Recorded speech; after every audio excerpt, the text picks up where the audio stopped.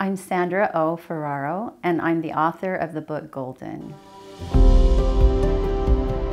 Golden is a story about perspective, being able to see things in a different way. And in this story, Ella looks back and sees things from the past that help her cope with the things that she's going through in the present. My inspiration for the book was the story itself, and also wanting to write it in a way that might be inspirational to other people.